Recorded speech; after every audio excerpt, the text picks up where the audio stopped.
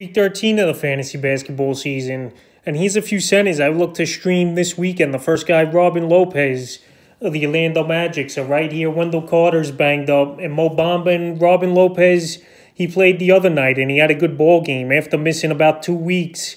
Here is Lopez. So on the season for Rolo, 8.4 points a game, 4 rebounds, 2 assists, 56% from the field. So right here, he had an opportunity after he returned, I believe, from the protocol list January 12th at the Wizards, one of the many former teams of Rolo. And he had 16 points, 11 rebounds, 2 assists, a block, 50% from the field in 31 minutes. So right here, back-to-back ball games coming up for the Magic.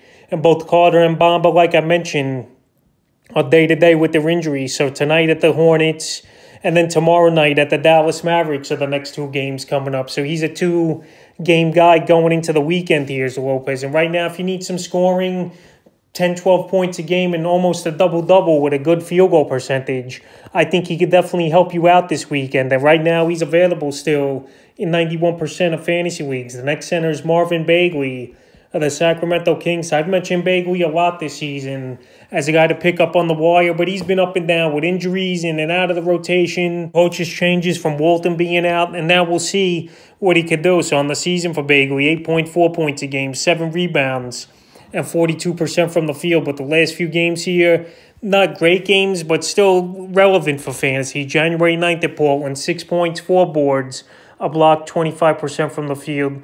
January 10th versus Cleveland, 8 points, 10 rebounds, 37% from the field. And then January 12th versus the Lakers, 16 points, 9 rebounds, an assist, a steal, a 3, and 58% from the field. So he has a ball game tonight versus Houston.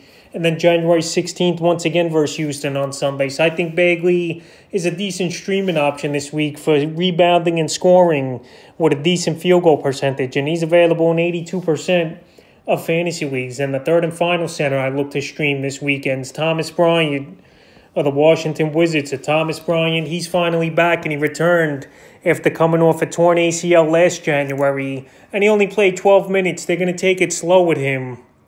But he was on a great pace last year before he went down with the ACL injury. So Thomas Bryant last season, in about 30 games, 14.3 points a game, 6 rebounds, 1.5 assists, and 64% from the field. And in his first game back in 12 minutes versus Orlando January 12th, 6 points, a rebound, an assist, a 3, and 100% from the field. So right now, they're going to take it slow with him. But I think he's a decent streaming option and a guy also that I would pick up regularly here is Bryant, because once he gets going at full throttle, he's definitely a great fantasy option at the center position. So he's more of a pickup in general than just a streaming option. And right now, he's still available in 76% of fantasy leagues. So that's a few centers I look to stream this weekend and possibly beyond that for Week 13 of the fantasy basketball season.